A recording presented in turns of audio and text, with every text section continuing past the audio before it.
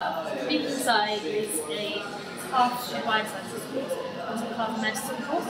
It's based at University of Exeter, and you spend half your time on the Streatham campus, which is the main campus, doing lectures in microbiology, biotechnology, and a few other things, genetics. And then you spend the rest of your time on the St Luke's campus doing PBL learning, learning about anatomy and human body. As far as career prospects go, it's a 4-year degree, and the 3rd year is a professional training year.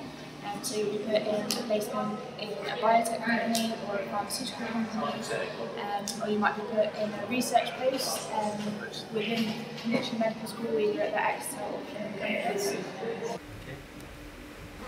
Right. So, if you like, this is the slogan for us. This is a degree that tries to help the public and patients throughout the UK by exciting the students in order to use their clinical and science skills to translate their skills into the clinical environment, get their skills and the sciences foundations and translate them into the clinical environment. It's a kind of a jargon that we use normally from bench to bedside.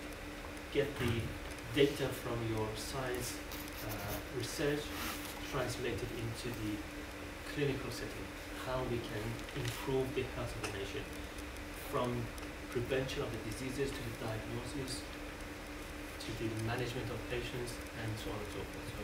So it's a very exciting degree that we have.